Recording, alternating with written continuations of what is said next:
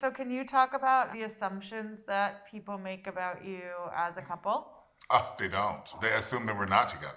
We're always overlooked at airports. They definitely assume that we're not together. Well, if we are seated next to each other, there are a lot of times that the airline staff will assume that I'm trying to move away from him because of his size, or we will be asked by a late middle-aged heterosexual white couple that wants to sit together, and they don't realize that we are also trying to accomplish the same goal.